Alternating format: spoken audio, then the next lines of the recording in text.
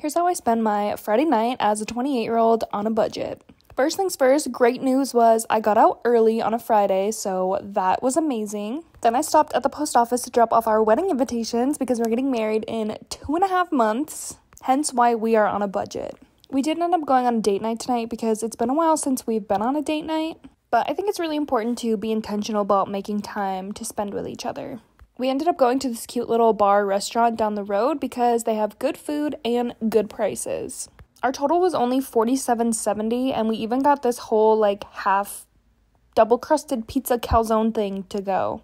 And then of course, date night wouldn't be complete without us hanging out on the couch watching reality TV and relaxing.